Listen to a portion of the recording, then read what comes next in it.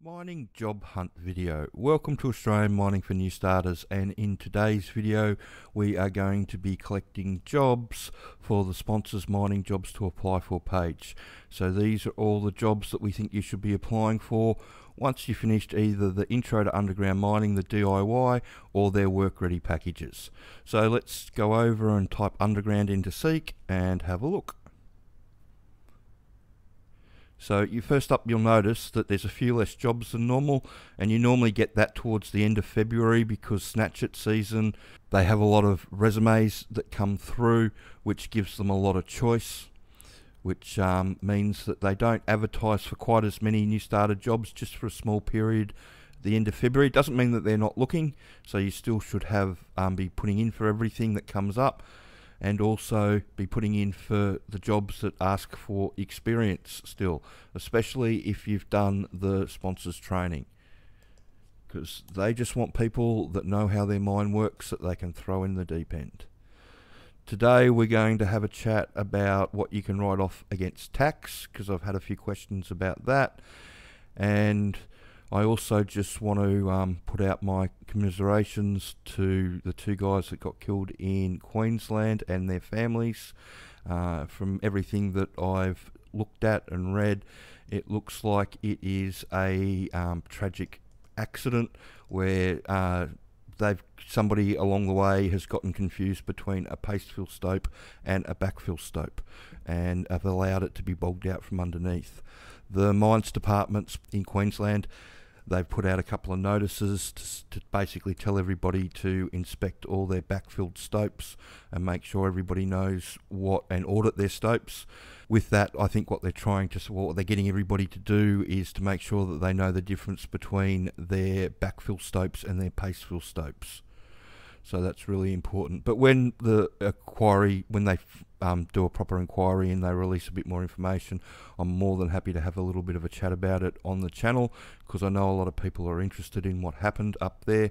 But yeah, from my take on it, just from what I've seen at the moment, it really does look like a terrible, tragic accident that, that the guys had nothing to do with. It was just terrible circumstance.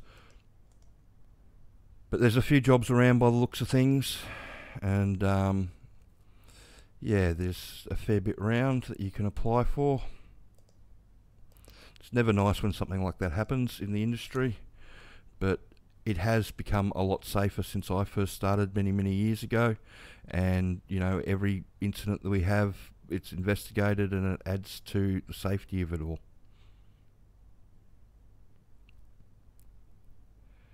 Jumbo operator, charge up operator, diesel fitters,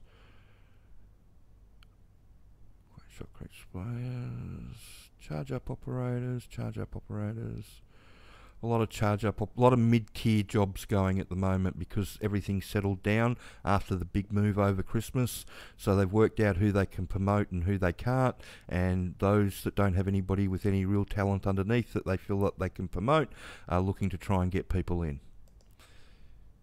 So what everybody's doing at the moment is that they're all trying to poach from each other, and the way that you poach other people's workers is that you offer them better conditions like 2 and 2, or you up their money, and a lot of them are doing that.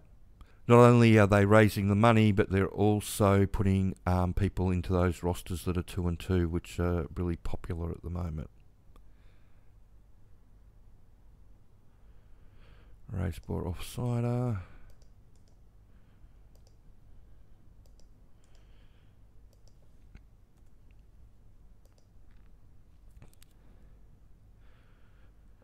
Services, entry-level offsider, surface. We'll grab that. We haven't grabbed theirs for a while.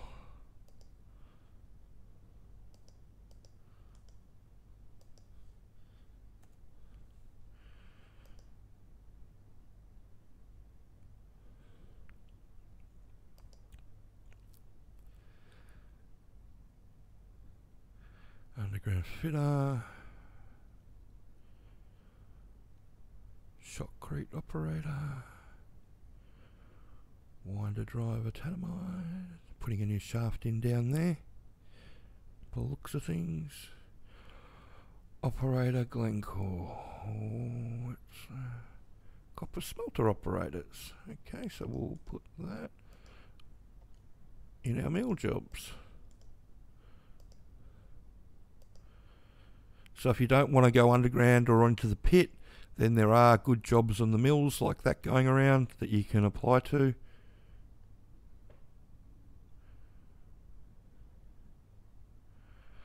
Drillers as offsiders, Swick in Tasmania.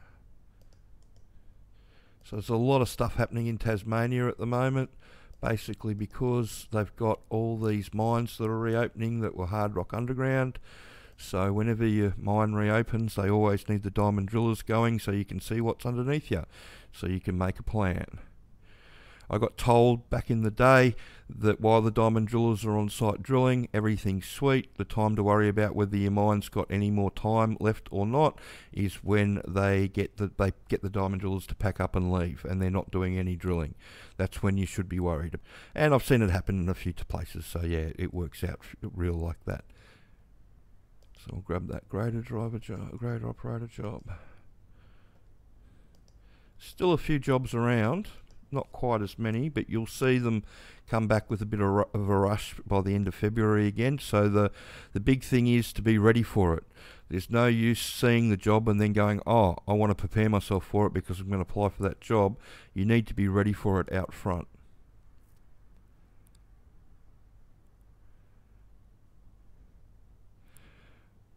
Senior mining engineer. The grad jobs will start to come up too soon as well for the middle of the year.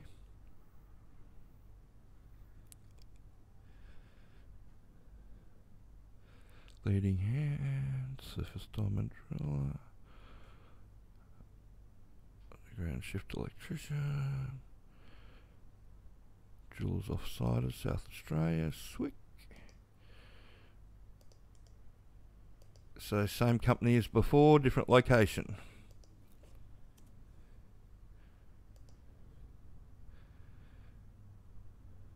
Underground drill fitter.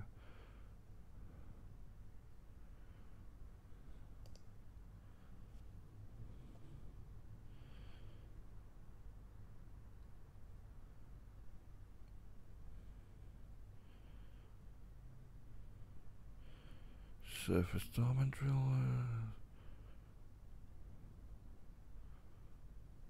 underground fitter, shot firer, production engineer,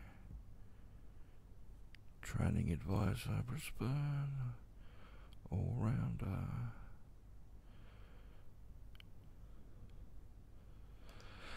Okay, so with the tax, with people, there's not a real lot that you can claim. You can claim if you've got to go from work to any special events and you're using your own car or anything like that. You can claim that sort of stuff, but you can't claim a lot of it. And just be really careful, because back in the day there was tea tree oil that went round. Fortunately I didn't sign up for it, but I had a fair few mates that did, and most of them ended up owing the tax man, you know, hundreds of thousands of dollars, unfortunately, because they ended up changing the ruling on it, and it went to court and it's played out over years and years and years, and some of the guys that I know are just paying the bill off now. And you know, the thing sort of happened 10-15 years ago. So just be aware that, you know, with your tax minimisation, make sure that the person that you're going to, it's a real you know, thing, like depreciating a rental house, or you know, shares that you've got that you've borrowed money on. Just all the normal ways of bringing your tax down is fine. It's when you start getting out and buying into these schemes that a lot of people target the miners for, because you've got the miners have got the tax to play with, so they really do target our area of the industry. Just be careful of those schemes, because unfortunately, you know, in the past, a lot of people have signed up for them, and then the ATO has ruled against it, because you've got to look. From what I understood at the time, you needed, the ATO only had a temporary ruling in. You need a full ruling in. If the scheme that you're signing up for's only got a temporary ruling in, then you're probably leaving yourself open to a world of hurt. Apart from that, you can tax deduction of a watch, safety glasses, the boots, anything that you change and swap out in uniform that you pay for yourself, you can write that off. But apart from that, normally there's a remote working allowance. Sometimes that's been phased out in some of the areas that it used to be in. It just depends. So what I would recommend that you do is go and get yourself a reasonable accountant and see what they have to say about it all and be guided by them. Because, a lot of people, they try and jump into some tax schemes and tax minimisation schemes and end up getting burnt. Unfortunately, over the journey, I've seen a lot of people get burnt in that sort of stuff.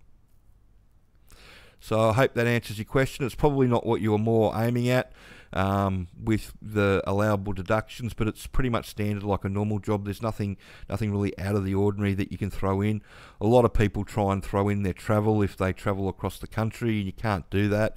The only way you can get that tax deducted is if your company will allow you to salary sacrifice it, and a lot of companies do. So it's one of those things where you can meet the leaders. We'll have a go at that. Meet the leaders, Barminco. Okay. The 8th of March, an open day. So that we'll put up there. So they can have a look at that. Seems pretty reasonable. But yeah, like I was saying, there's not a lot that you can deduct. It's just the standard stuff. But if you get your company to salary sacrifice your flights, then you can take it off your salary. The other thing that you can do as well, there's Swick again for jobs in Western Australia, so they're really ramping up for their offsiders. The other thing that you can do is if you get the company that'll salary sacrifice and you move to a regional town, you can actually salary sacrifice your mortgage. And we did that with Barrick back in the day in Kalgoorlie. We salary sacrificed the house and the car and the power and the water and all that sort of stuff, and it was really good. It brought my wages down completely, which was great. So yeah, you can do those sort of things, but you've got to be living in a regional town, and you've got to have an employer that's open to doing that, because there is a fair bit of paperwork that they have to do to make it all happen with the tax department. But most of the companies, they more than are happy to do that, because they see it as a way of retaining people, like we were talking about before with the poaching, offering better conditions, better wages. They can offer salary sacrifice, which is really good. Drillers Offsider. That's a surface one. So you can see there's a lot of offsider roles around at the moment. So they must have run through theirs already that they got in for January, and they're having to ramp up. Dewatering.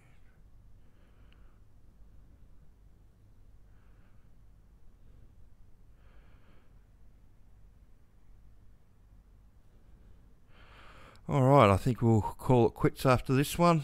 Like I said, there were a lot of offsider jobs around on the surface as well as underground, so that could be a way of going forward for you. We'll try one more just in case.